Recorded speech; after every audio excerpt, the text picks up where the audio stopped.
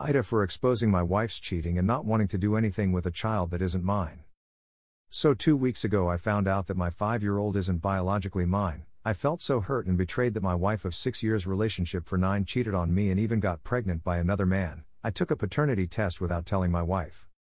I immediately confronted my wife and called her a whore in my anger and many other names. She started crying and explained that she hid it because she didn't want to break our happy family of 3. I asked her why did she cheat on me. She explained we had a very nasty argument back in the day, so she hooked up with someone and it was just one-time fling and has been loyal to me.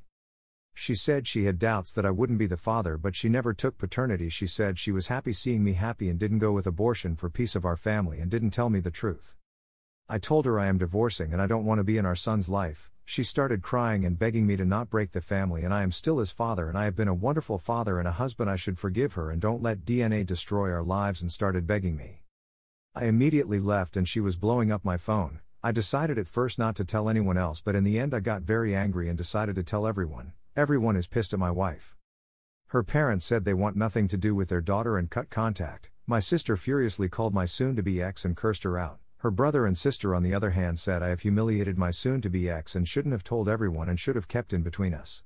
Yesterday her sister called me and said I need to take her back and come back for my son. I said I don't have a son. She got angry and started cursing me and said I am a weak, pathetic man. No wonder my wife cheated on me, and I am so pathetic I had to go behind my wife's back to take paternity cause I am insecure and weak, that I am giving up on my son just because we don't share blood, and I am the reason my wife is alone and depressed. I cut her call. Instead I called her husband and told him everything. I said that family is full of nut jobs. Maybe it runs in their blood. You should take a paternity as well and don't trust those bitches. He said he's sorry on his wife's behalf and we ended the call. Now I'm ignoring all my wife's and that bitch's calls.